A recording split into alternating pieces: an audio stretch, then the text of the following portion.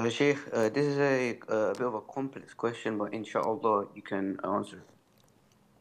So I'd just like to know the ruling of this business transaction that I'm about to say. So Sheikh, so say if someone sells clothes and shoes on social media, but they do not have it in hand, this is because the items may not sell and they don't want to lose out on money because they don't want to take a loss. Because of this, they promote the clothes, and when someone asks to buy, they take payment first, and with that money, they now buy the clothes or shoes which the customer wants, which they have promoted. They take payment first because it can happen where a person wants something and then they change their mind when the person has bought the item with their own money. Would this be haram money if they deliver the item in hand and there is no confusion between the buyer and seller? The payment is given upfront in full or partially? In full.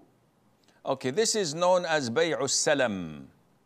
And the salam transaction is permissible, providing three conditions are fulfilled.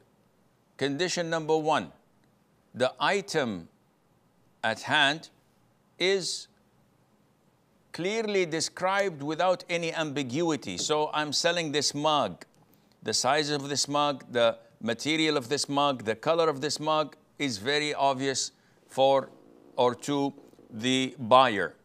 So he knows exactly how it is and the dimensions and the specs. Condition number two, the full payment must be delivered upfront, not partially. Condition number three, the date of delivery is identified and known. So it's not the fall of 2024 or at the end of the year. No, it is a specific week of the month or a specific date of the month. If these conditions, the three conditions are fulfilled, then this transaction is halal, inshallah.